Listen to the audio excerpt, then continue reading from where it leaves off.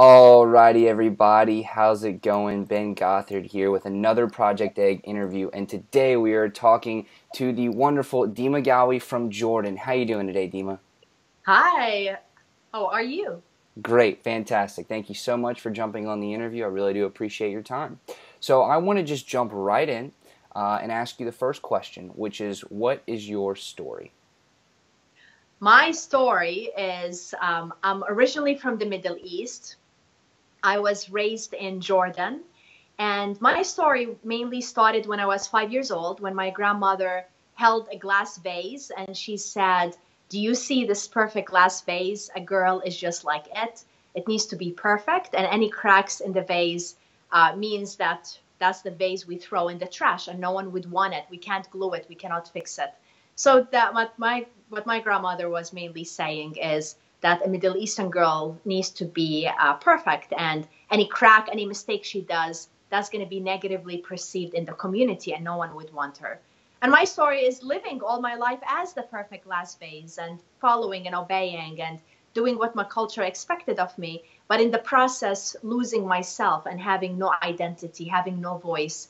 And the journey that I had to go through to shatter the vase and discover who I am and give myself permission to create a new story beyond all of these cultural expectations and community expectations, and where it helped me transform from a person with no purpose, no identity, no voice, to a person who I am now, that I'm speaking around the world, teaching individuals how to advance in business and leadership, and teaching so many people about shattering their own limitations, the external and the internal. So this is an overall summary of my story. That's incredible. That's incredible. So, I want to go back to very early on. Um, you were saying how your grandmother was showing you that vase, and how it was kind of symbolic of how ladies needed to be perfect. Um, how do you think that originally impacted who you were as a person? And maybe you could talk a little bit more about that. Hmm. Initially, I wanted to be accepted and I wanted to be loved. So as a result, in order to be part of the community, I had to follow and obey. And as a result, I was taught not to.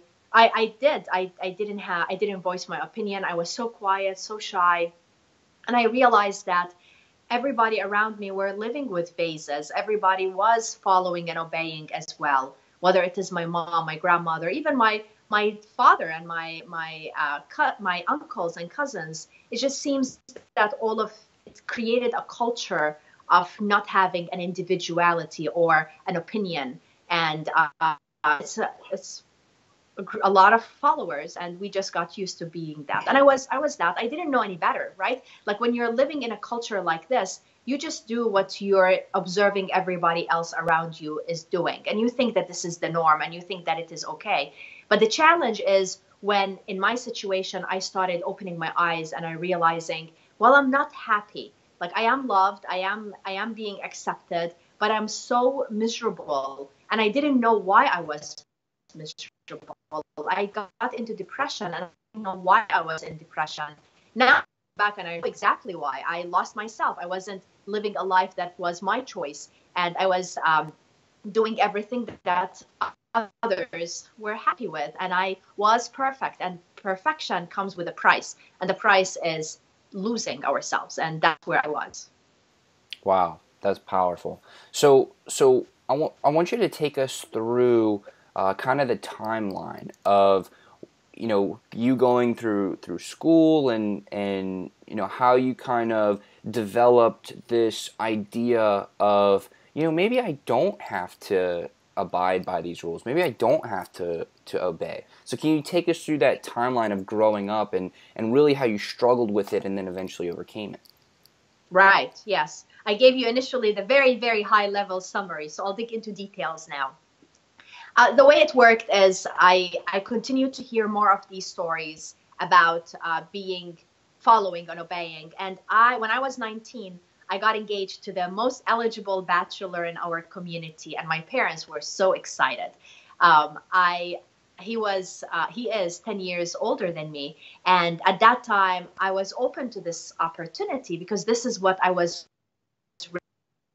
raised to, that my to get married and have to clean and cook and do all of these things that are expected of me as the one.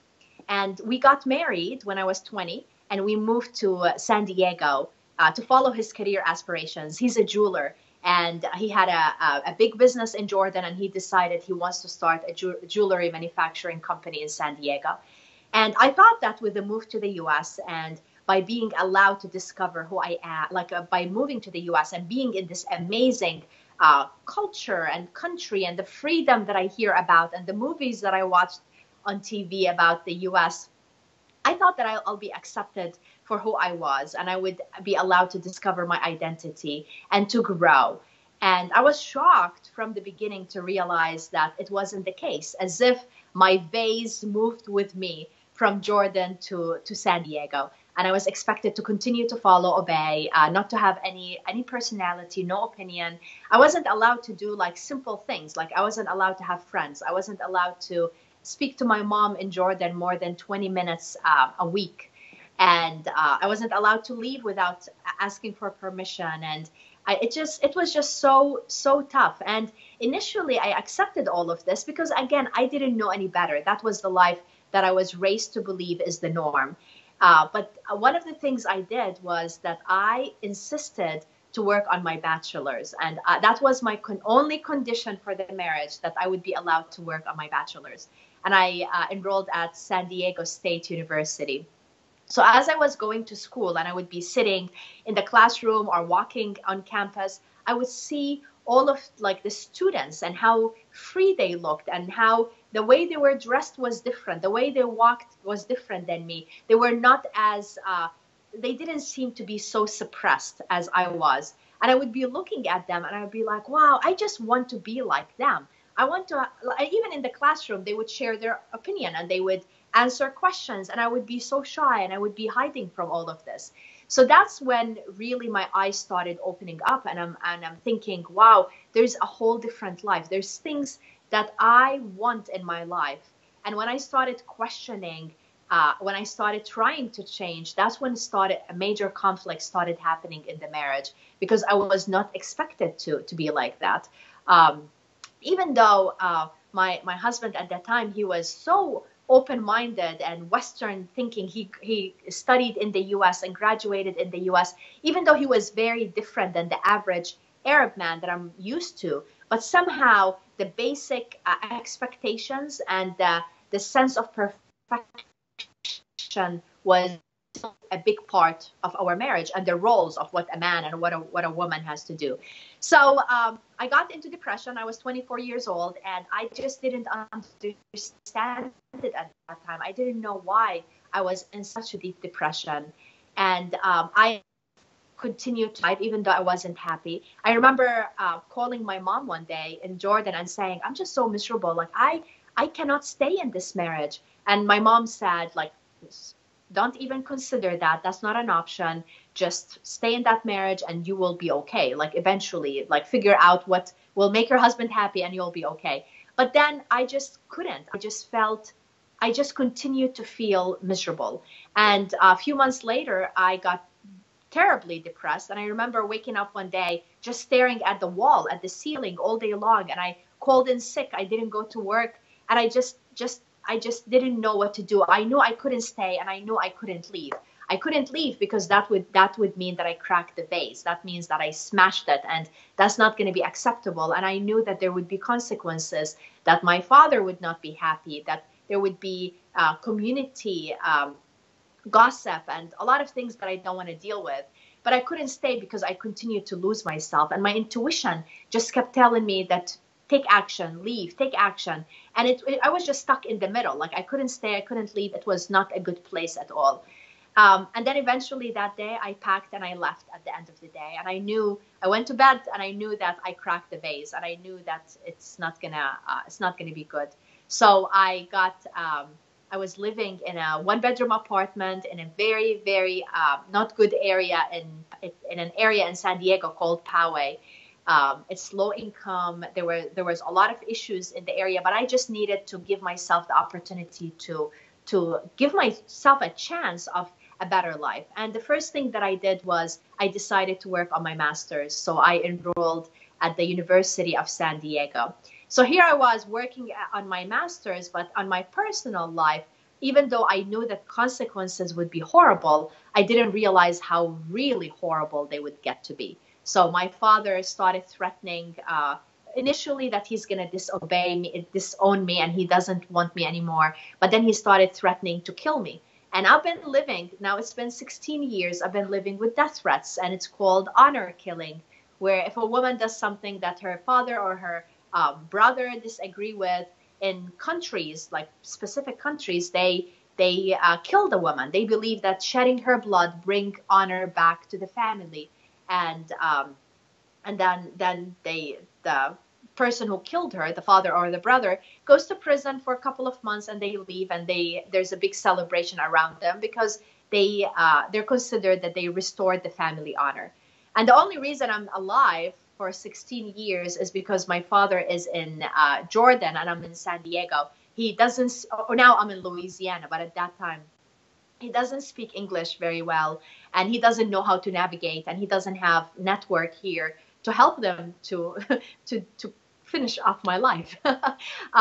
So yeah, that's the only reason I'm alive. But as I was experiencing all of this, I realized that the only way to move forward and discover my identity is through education. And that's why I enrolled at the University of San Diego to work on my master's. I did that because I wanted hope. I needed a sense that there's something better in my life than what I have been experiencing.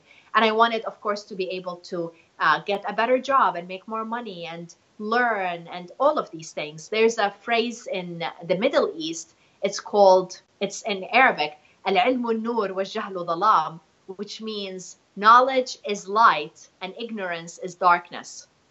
So when we are knowledgeable, when we're educated, when we know who we are, we're not going to live with the vase, which is the dark. It's only with ignorance, when there's no education, no self-awareness, that's when people they live in the dark and they think they have no choice. But really, we have a choice, and there are going to be consequences. There's going to be challenges, but at the end, we get to have a better life. We give ourselves a chance. We're giving the next generation a chance. And by doing my master's, I was able to apply, and I got a job with IBM. I got to travel around the world, manage global teams, do things that I never ever imagined that I would be able to do. And of course, I had to go through major healing for years because of all of this pain and the heartbreak. And even though I was okay externally, I looked right, I was dressed like everybody else, but internally I was heartbroken. I was bleeding inside with all of the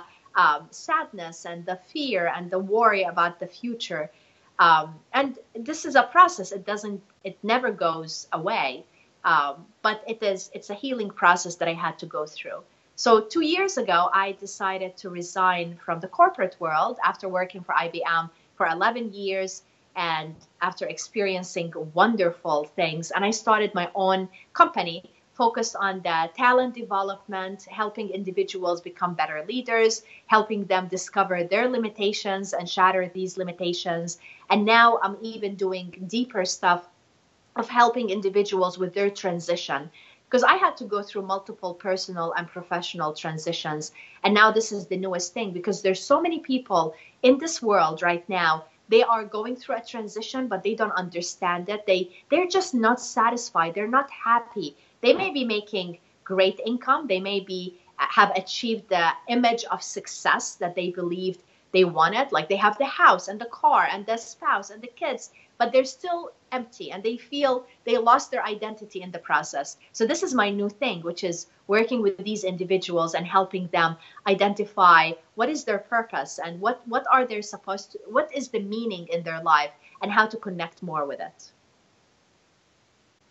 That is incredible. That is absolutely incredible. Wow. So I want to kind of take a step back and really pick through this. So you said that at 19 you got engaged and you moved to San Diego. so your image of that vase, right? And that's a very powerful analogy. So I want to keep coming back to it. But that image of the vase, at at at what point was it? At that time, because you had the idea of it starting when you were 5 that your grandma had shown you. How had it shifted at that point? Was it different? Did it make some sort of transition at that point? And if so, how exactly did that influence your day-to-day decisions? How, Mhm. really, how did that impact you at that specific point? Right. So the vase transitioned with me. It was the same exact vase. So, and of course, it is a metaphor. So it wasn't like a vase that I moved from Jordan to San Diego, but it was my identity. And it was what was expected of me. And anytime I would challenge or question, that's when there would be a threat to the perfection or the image that I was supposed to keep. So, and in many situations, we live with stories and we live with lies, and we don't even know that they're lies. We don't know that they're stories that don't serve us. But in my life, that was what I was born to believe. That was my identity, and I had to protect it. I had to be perfect. I had to obey and follow and do things so I would be accepted by my family and community. Like, really, who would want to be rejected? And as a result, to be accepted, I had to lose myself in the process. So moving to the US, I feel that the same vase, the same expectations moved with me. And I was living in a small Jordanian community, so people knew each other. They're related. We spend the holidays together. We spend every weekend together. We speak in Arabic. We're cooking Arabic. We're inviting people get married within the same community. So I call it the little Middle East. So even though I was living in this amazing San Diego and the beautiful, like everything about it, but I was still limited to a certain expectations and a certain community that I had to stay confined by. And when you think about a lot of the communities that moved to the US, even though we talk about the melting pot, but in reality, a lot of the traditional cultures, they want to maintain their culture. And there's nothing wrong with that. Like, I love cultures. I love learning about cultures, and I don't think we need to melt them. But at the same time, there's certain things about the cultures that need to change. So let's keep the culture. Let's keep our dance and the music and the food and the love and the community. But let's help people have their own identity within that culture. Just the fact that we want to belong, it doesn't mean that we have to sacrifice our own self. Absolutely, absolutely. So Yeah. I want to talk a little bit about how you got into college and how you were getting your bachelor's. First of all, what did you study? Um, Economics. Economics. Okay, fantastic. And again, you said that was kind of the point that you really started questioning the vase, and you really started thinking about things in a different way. So how did those questions, if you will, those second thoughts, how did they start appearing? How did you start realizing, like, wow, this is not how it has to be? How did that manifest itself in your life? Right.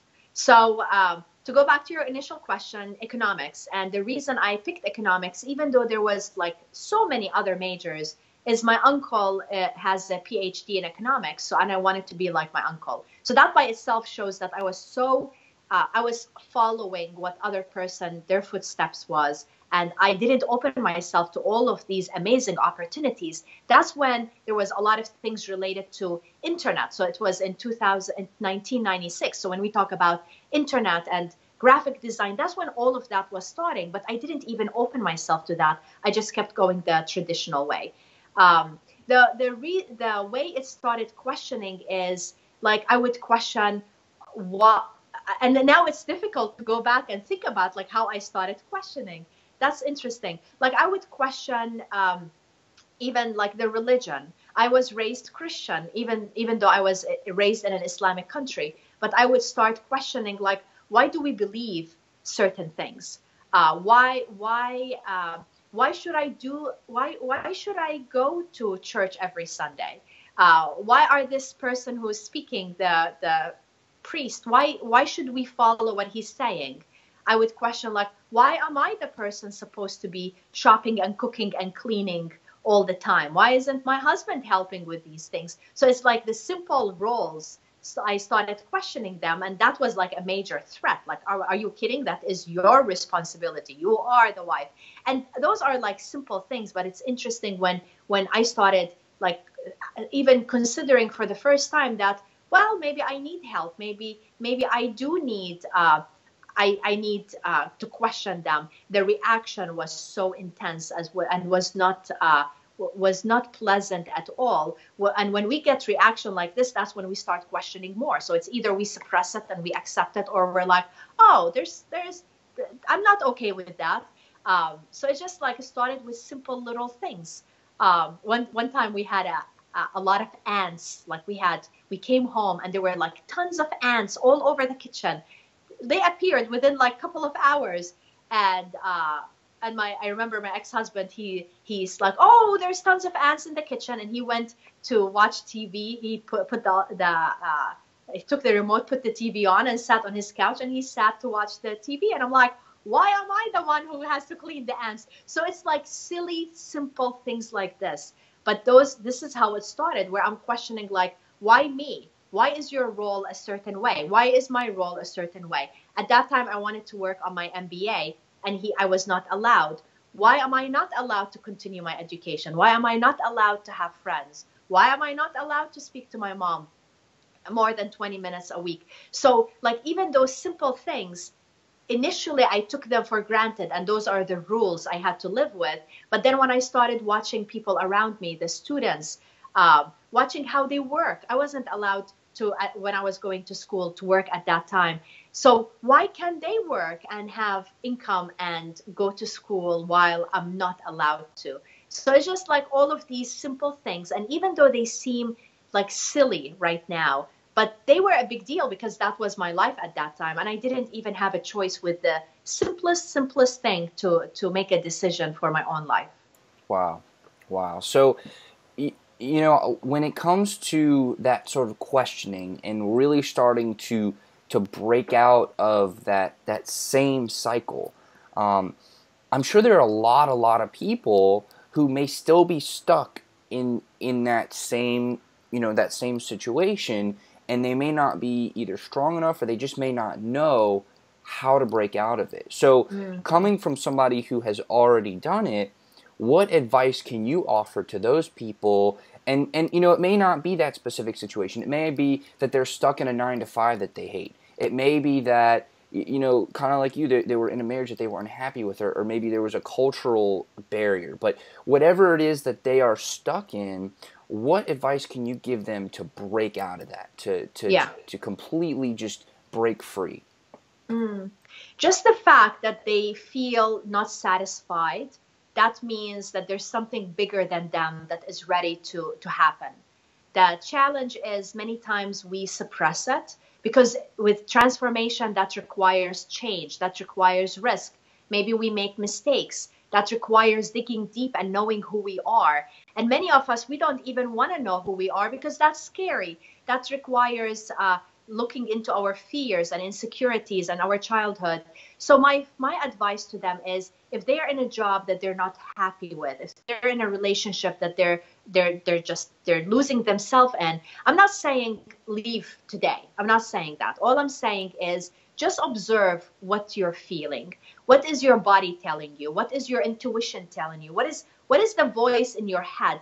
What is it repeating every day? If it's repeating a message that you need to drive change, listen to that. And it doesn't have to be immediate. It could take months, and that's okay. It could take a year, but it's a matter of continuing to connect with our intuition. The intuition is the voice of our spirit. And when we're blocking it because of fear, we're disconnecting our body from our spirit. And no one would want to be like that. So one of the stories I share is about my friend. I'll just call him Joe for now. Joe, when I started working for IBM, he was my team leader at that time, and he hated his job. He was doing it for many years before I joined, and he just hated it. And now it's been over a decade later. And guess what Joe is still doing? The same exact job, same responsibility, same everything.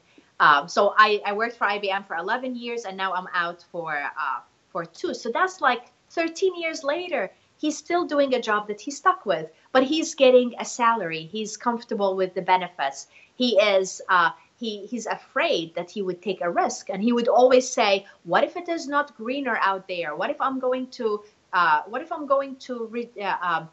what's the word, like be unhappy with this new opportunity? What if I'm going to look back and wish I stayed?" And this is the problem. Like, I'm realizing now, as I'm coaching people around the world, we all have very similar things like this, where we're ready to transition, but we stay because we're comfortable with staying. But we don't realize that by not taking action, by not questioning or listening to our intuition, we are losing ourselves. And sometimes the price of staying is even higher than the price of taking a risk and moving on. And that's something we need to think about. And it's part of our growth. We're not born to be in a certain linear way that a lot of people do it. So you're born, you go to school, you graduate, you go to college, you work, you get married, you have kids, and it's like linear, and the same cycle starts again for the next generation. It's not supposed to be like that. There needs to be multiple stops of reflection and looking into, am I satisfied? Am I supposed to be doing something else? We may start in one place and end in a whole different place. I started in a place in Jordan, in the Middle East, being a woman with no voice, and now I'm speaking to thousands at speeches. And it's just a matter of realizing the opportunity, building a dream, and transitioning to it. So the answer, if there's one thing I recommend for them to do, is to just listen. Listen to yourself, because we know the answers. We just shut them down. And we're so busy with life, busy raising kids, busy getting the projects done.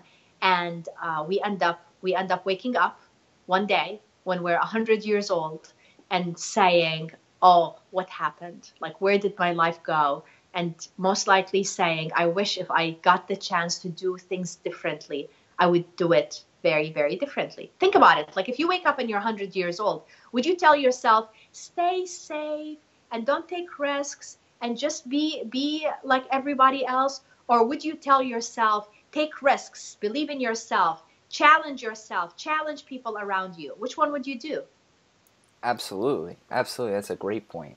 So, you mentioned something that I thought was really interesting. You said that, one of the things that people who are stuck in that situation need to do is listen to their intuition. And you also said that now you really help people find their purpose, and really help them with that. How are those two related? And kind of a second part question to that is, how do we pick through what is the fear, what is the old mentality, and what is that new raw intuition and purpose? Right. Okay, so let's answer one question at a time. The first one is about the linking the intuition with our purpose. In my situation, so what I mentioned, that our intuition is the voice of our soul, and there's no separation between our soul and our purpose. So our intuition, this voice in our head that's telling us, "I want to start a new business. I want to resign from this and do something totally different. I want to get out of this horrible abusive marriage." All of that, that's our intuition. That's our spirit speaking to us. And it is very much linked to our purpose, because when we listen to it, it's going to guide us. It's going to guide us into a path to help us reach a different place.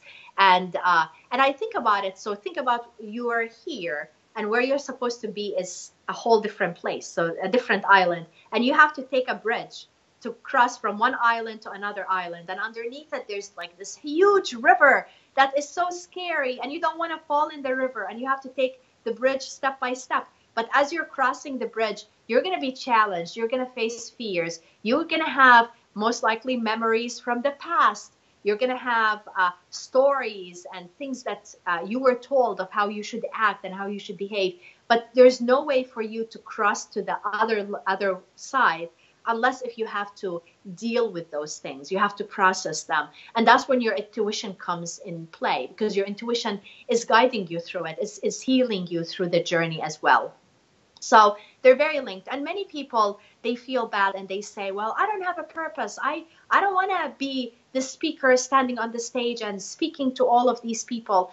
But we all have a purpose. Maybe their purpose is to raise the next generation of healthy children. Maybe their purpose is to do such an amazing job for their company to help it grow. So it doesn't have to be, a purpose doesn't have to be this like major thing where you have to quit your job and change the world. It doesn't have to be that. Just having a positive day every day, influencing people, maybe giving $2 to somebody who's homeless. That could be part of our purpose. So it has so much to it. It doesn't have to be huge. It could be small little things. And we just need to continue to listen.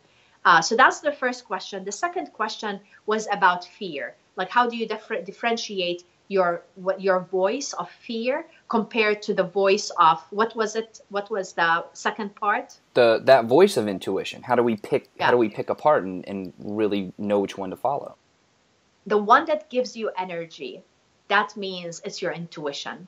The one that makes you feel down and feel that you're not good enough and make you get a sense that you're like question your abilities, that is fear.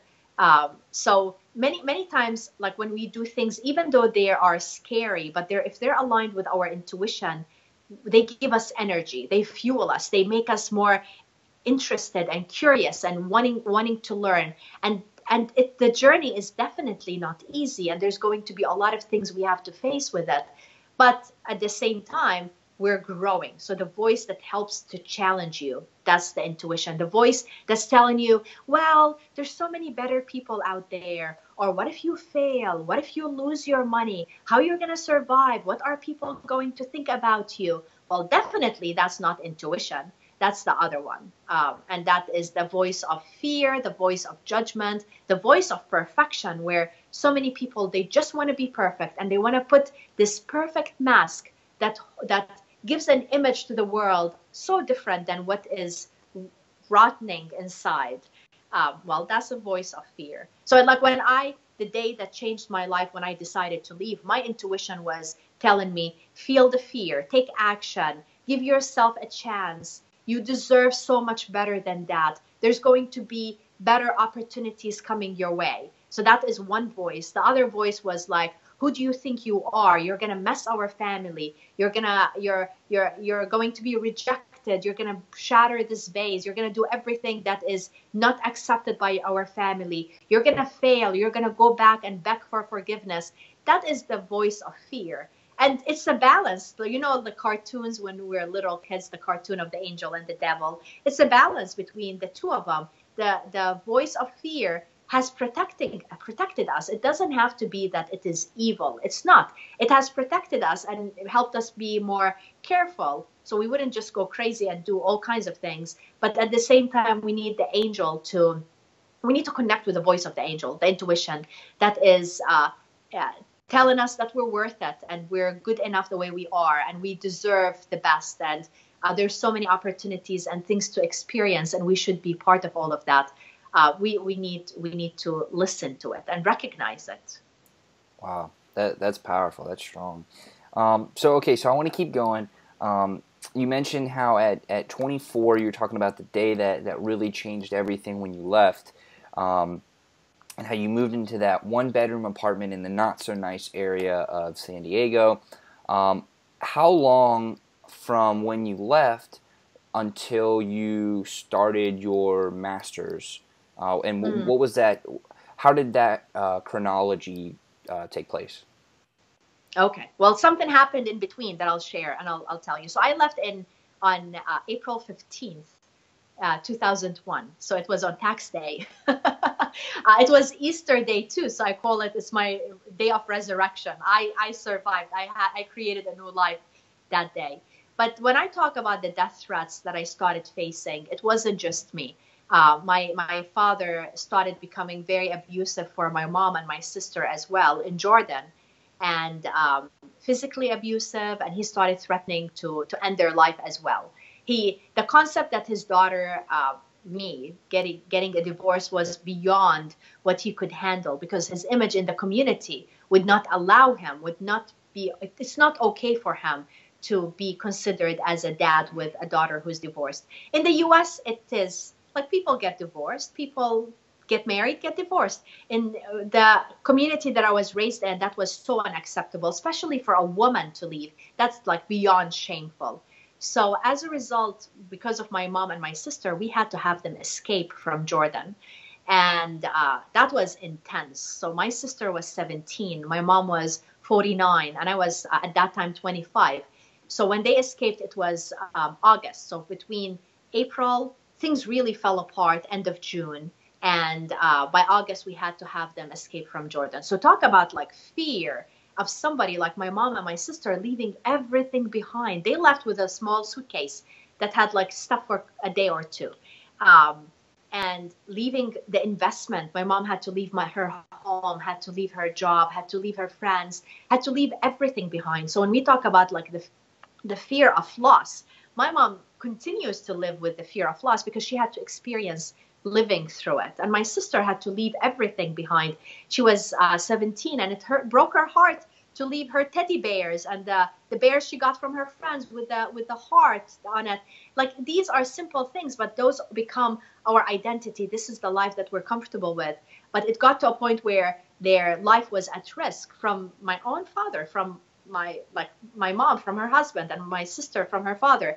And that was a mess. So when I learned about all of the horrible things that were going on in the Middle East, you would think that I would sit and I would just be crippled and be like, oh my God, my world is ending. I felt that like that, of course. But that's when I started studying for my GMAT. That's when it gave me the energy that I was like, I'm going to work on my master's and I'm going to graduate and I'm going to create a better life. And maybe it was an escape. Maybe it was a sense of hope. So in order for me to get into my master's, I had to pass or get a good grade in the GMAT. So the day when my mom and my sister were flying from Jordan, right after they escaped, which we don't know if they're going to even make it to the US, I took my first GMAT exam. How crazy is that? But to me, I felt that I was escaping the reality and giving myself a hope that things will get better. And I wanted to create the light at the end of the tunnel. It wasn't there, but I wanted to create it against all of the obstacles that we were facing. So I didn't do well at all. I got a horrible grade. But then my mom and sister came, and then I want to say like 6 months later, I retook it. I did better. And then the following year, that's when I started with my MBA.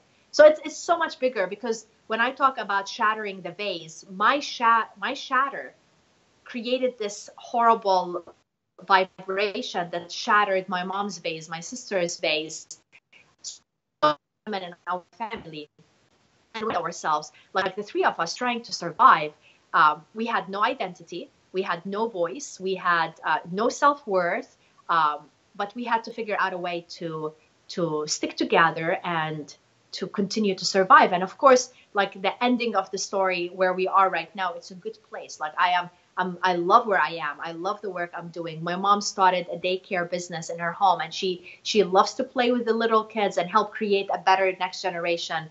My sister worked on her bachelor's and her master's. So it sounds like, oh, it's a happy ending, but it was so painful, like horribly painful in between, of all the things we had to go through. Like even simple things like my mom passing the driving test. She had to fail it like 5 times. And every time she's failing it, her self-worth is going lower and lower and lower.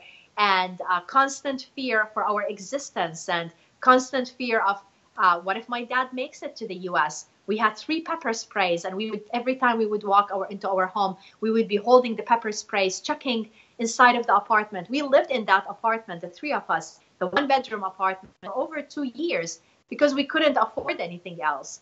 So it required a lot of sacrifices. So when we talk about taking risks and driving change and transforming, it's not as glamorous initially, but at the end is so powerful when we connect with who we are and we realize that we have a bigger purpose and bigger life is so much more meaningful than to stay in golden cages, because that's where we were. I was married to a jeweler. I was surrounded with gold and diamond all day, but that was a gold cage, and it could not have, I could not have survived in it.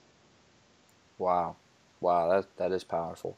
Um, so I wanna keep going a little bit. I want to talk about when you got your master's, and then I believe you said after that that's when you went to work for IBM. Is that the correct Mm. chronology? So can you talk about what your role was at IBM, and kind of the, I guess, the chronology of when you started until when you left, and what you learned and how you developed as a person at that Right. position?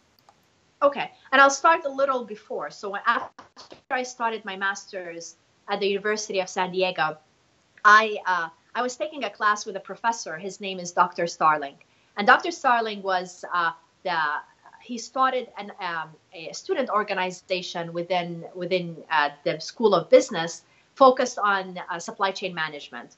And at that time, he just kept reaching out to me and asking me to be the president of the student organization. So to me, that is hilarious, because I was working full time, going to school, having to deal with the pain that my mom, my sister, and we were living with, trying to survive. And this person is asking me to be the president. It didn't make sense. So I kept saying, no, I can't. Like, I just don't have the time. And of course, I didn't see myself as a leader. I saw myself as a follower. I'm a person who just does what people tell her to do. Like, you do your homework, you clean, you cook, I just do that. um, but he kept insisting, and until today, I don't know why he was insisting. And I finally wanted to just have him stop asking me, and I said, sure, I'll run. And in my head, I assumed that my students, my classmates, would just not vote for me. Why would they vote for me? I had no leadership skills. To my surprise, I got elected to be the president of the student organization. And that's when my leadership journey started. And I didn't realize it at that moment, where he saw something in me that I didn't even realize in myself. And without that, my whole journey would be extremely different. So that is like one thing which is so powerful, like seeing potential in people when they don't even realize it. Then, as I was being the president, I decided to start applying for companies that came on campus. So IBM and Raytheon and Intuit and all kinds of companies that I applied for. And I was shocked to realize that every single one of them gave me an offer. And like some of them, like IBM and Raytheon, both offers were for a leadership development program. It's a 2-year program where we get to rotate 4 different places, 4 teams, and those are the individuals that they select to be the future leaders for the company. So for IBM, they only select like 8 people a year for that program. And I was one of the 8 people out of all of US. I just could not believe it, and I was questioning, like, am I like, they don't know. If they know really how broken and lost I am, they would not select me for this. And I had tons of fears. A big part of the fear was that I had to leave San Diego and move to New York and Connecticut for my first assignment, and and it was hard because my mom and my sister, that was like 3 years after they moved, and things were still fresh.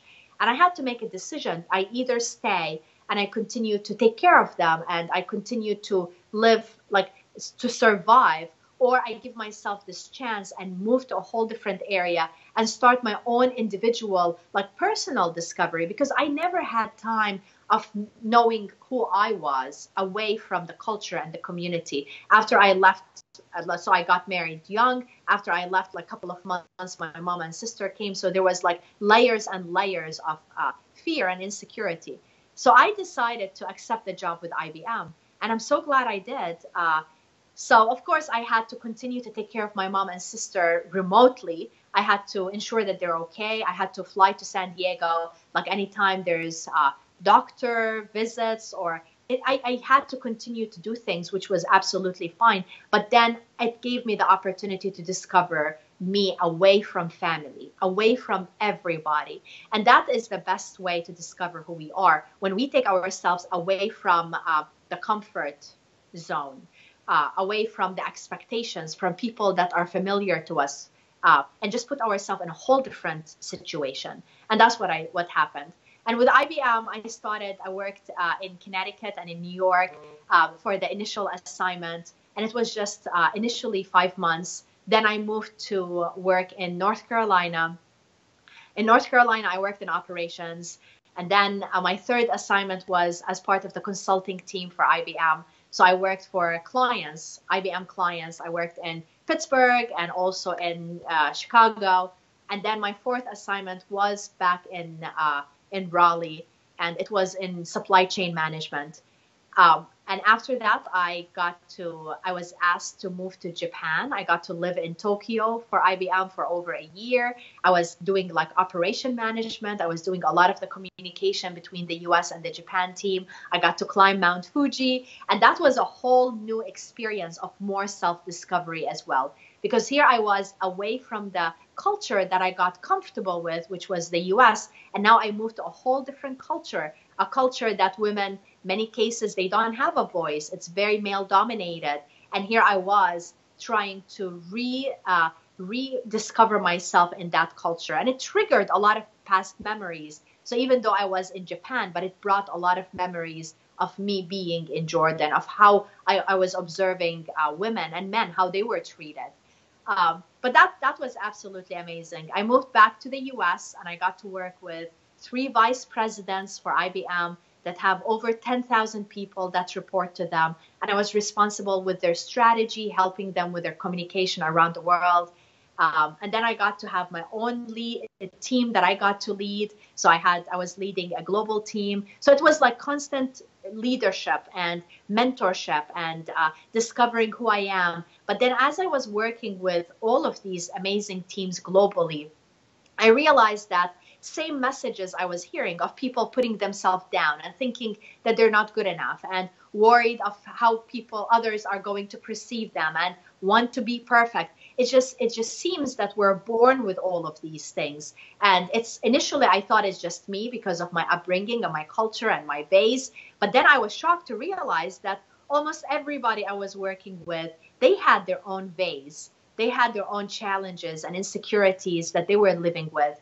And as a result, it's stopping them from asking for a promotion, stopping them from moving to a new job, stopping them from speaking up, from presenting, from really saying who they are. And they were haunted by fear. So when we talk about the personal and the business, there's no separation. When we're living in fear personally, when we have low self-worth personally, we're bringing that to the business. And I started mentoring and coaching and helping these people in their journey to a point that I got to a point where I was like, wow, I want to do more and more of this. And that's when I moved to Louisiana. I moved to Louisiana with IBM also to start a technology center in Baton Rouge. But my role was the talent development. I was responsible for all the training and getting these new hires ready to work with customers, helping them with their soft skills and their presentation style and how they present themselves. And the more I did that, the more I loved it. And that's the time when I started. So that by that time it was 2014. And that's when I gave my TEDx about my story with shattering the vase. And I had a lot of issues with this TEDx. Like people watch it and they tell me, oh, you look so confident. You look so calm. Well, I was a mess because I didn't want to talk about my story. I wanted to talk about everything else. I'm not used at that time to talk about my story and share it. There's so much shame related, like internal. Like I brought shame to my father and my family. And even though it wasn't fair and it wasn't okay what I experienced, but I still was living with those internal guilt and fears and all of this. So I wrote my first TEDx, and it was about working in a global environment, and I got it approved. But then it just didn't feel right. So my intuition kept saying like, no, this is not it. So I wrote a second one, and it was about body language and how to work like funny things about body language across cultures. And I got it approved. But then still my intuition was like, no. And then I wrote a third one. And the third one was about the leadership transformation that an individual has to go through as we're working in a global environment. And it requires a lot of personal reflection and understanding and connecting with our stories.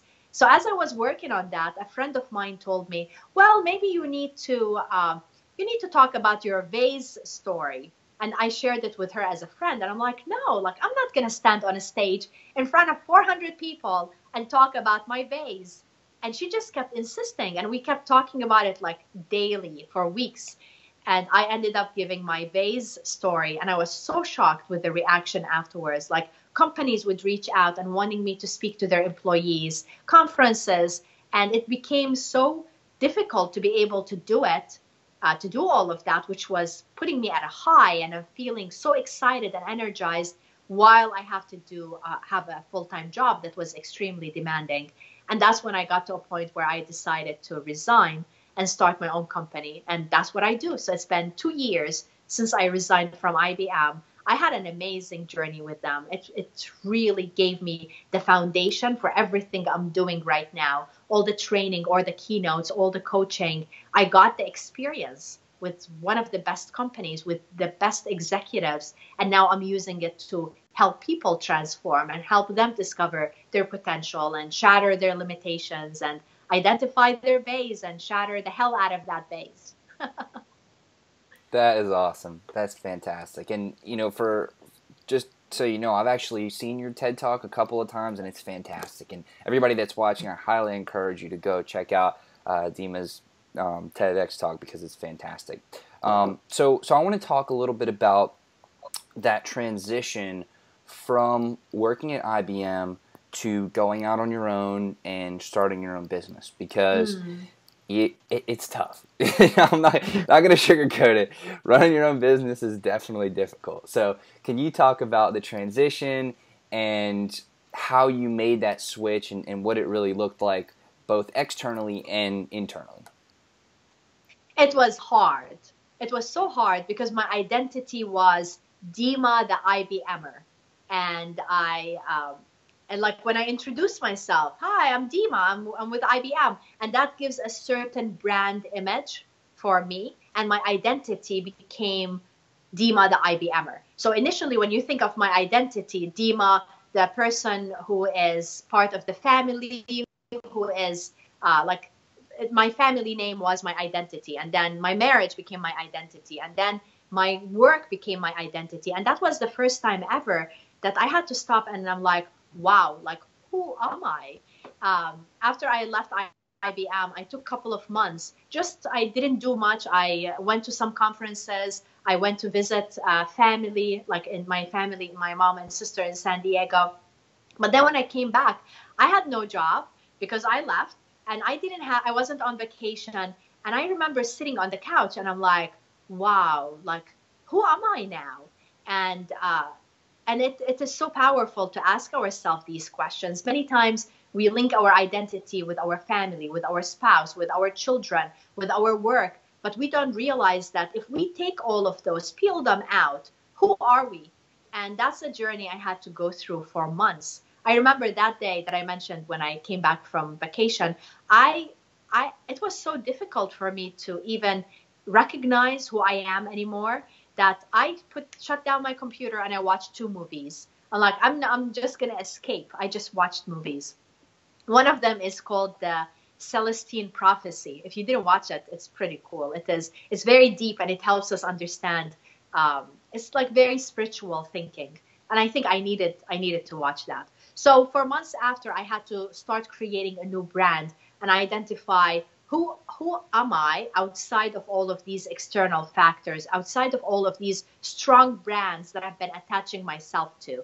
And it was a journey. It's not easy, but it is so powerful of really stopping and asking these questions. And of course, building the brand for my company and how am I different? Who's my audience? Like, why should they listen to me? Why am I doing this? And just saying, following my purpose, that's not enough. It has to be deeper than that. And discovering myself as Dima, the entrepreneur. Like, I knew myself, Dima, as the wife, as the daughter, as Dima, as the employee. But now I'm on my own and I have to make peace with money and attract money into my life, which that by itself was a big journey, a big challenge. I'm used to money coming to me as a salary, and now I have to go out and demonstrate my value and attract money into my life. So it is still a journey. This is my new transformation right now, which is the monetizing and understanding how I fit in this world, the value I'm bringing for people to want to invest in, want to follow, want to listen to. So yeah, I'm in the middle of this transformation, and it is not easy, but I know as I'm going through it, it's going to be so much powerful. Because when we talk about empowering an individual, I used to think it is with education and with having a strong, powerful job. Really, no, it is in addition to that, it's more, it is financial independence. It is knowing how to sell ourselves and defining our value. When we understand our value, when we're able to have a market for companies and individuals that want our service, that escalates our self-worth, and that creates even so much more value for everybody around us. So that is the transformation that I'm going through right now. So it never ends, and when we shatter one vase, another one appears. It's not one time. There's multiple vases that we have to go through as part of our evolution, and I'm thankful for it. It's not easy, but I'm going through it, whether I like it or not. I call it the choiceless choice. We have to continue to make choices, even though we would prefer to be safe and comfortable, but there's always something bigger than us pushing us to take these choices. Absolutely, absolutely. And so, I want to talk about just a few more things. I really do appreciate your time. I can only imagine how busy you must be. But you recently had some very, very exciting news. And I don't want to spoil it for you, but maybe you could tell us about the very, very exciting accomplishment that you had recently. Yes, so it is right here. It is my new book that was just launched last week on Amazon Kindle. It's called Breaking Vases. If you look at the book cover, it has the Arabic calligraphy. And this Arabic calligraphy is the phrase I mentioned to you earlier: knowledge is light and ignorance is darkness. But I took only the knowledge. So knowledge is light. So this is light. I wanted a cover that represents Middle Eastern feel and an American feel too, and a sense of transformation. So if you look, you'll be able to see the shards at the bottom. You'll be able to see like the cleanness, a sense of hope.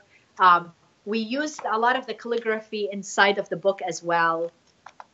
So if I look here, let's see, it's made of 3 parts. The first part of the book, so you see here, so we use a lot of the calligraphy inside as well. So the first part of the book is mainly the upbringing of me being in the Middle East and the story of the vase, the story of other stories that I got, and the culture, the community that I was living in. Not just the bad things. I talk a lot about the beautiful things that I love in the Middle East. I love our food. I love our music. Even in the Ramadan, the Islamic holy month, there's certain things that happen that I love, that I describe in the book. What we do in the holidays, for Christmas, for Easter, like the very traditional things that are just wonderful. I describe them in the book. But I also talk about the vase that I had to live with. And I talk about my relationship with my dad since I'm a little girl, and also the vase that he's living with. Because just the fact that my dad wanted to sacrifice his own daughter and wife and the other daughter for the sake of his name and reputation, that tells you that he's living with a major vase. That tells you that he's disconnected from his own identity, from the sense of love and compassion. And that is not good. So I describe that in the book. The second part, I talk about the marriage and the move to the US, the culture shock, how the dynamics of the relationship within the marriage, all of these things that are like the awakening, how I started questioning things. That goes in part number 2. And then that I left, that's part of 2. Part 3 is after I left, surviving, the death threats, my mom and my sister's move, then of course my education, my work with IBM. I have a whole chapter about climbing Mount Fuji, and the lessons in leadership that I got from climbing the mountain, which is so much fun. Well, painful at that time, but now it's fun thinking about it. And then I talk about the TEDx and the transformation I had to go through of allowing myself to share the story, to tell people about the journey that I had to go through, and to deal with the healing and the shame that I initially had to experience.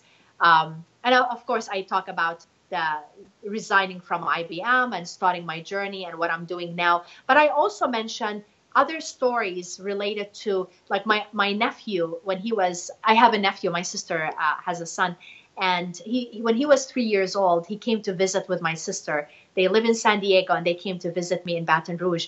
And the first thing he did when he got to my home, it was the first time he got on a plane. So the guy was so hyper, and he was just so much energy. So he got to my home, he ran to the coffee. I have a coffee table, and it has a bowl that has shards in it, and it's from the various vases that I shattered. So he ran there, and he picked the ball, and he looked at it thinking that I'm totally crazy. Like, who puts a ball with broken glass? And he said, Dima, what is this? And I had a moment where I had to stop, and really it was a big shock for me, because what would I answer him? Would I tell him that your auntie is crazy? Like, I like to collect broken glass and I put it as decoration in my home? Or would I tell him that because of these shards, you're alive today? Because of them, we're able to give you a better life, a better future. You don't have to live with the vase and the expectations. Because of them, your mom is healthy and safe in the US. Because of them, your grandmother is healthy and safe. Because of them, I'm here with you as well. So the beauty is in the shards. And when we shatter these vases, when we give ourselves permission to create a better life for us, when we're sacrificing the norm, that's when we are allowing the new generation to have a better life. We're creating it for them. And that's a legacy. That's a difference that we need to look into making more of it, instead of just passing one story of negativity to the next generation.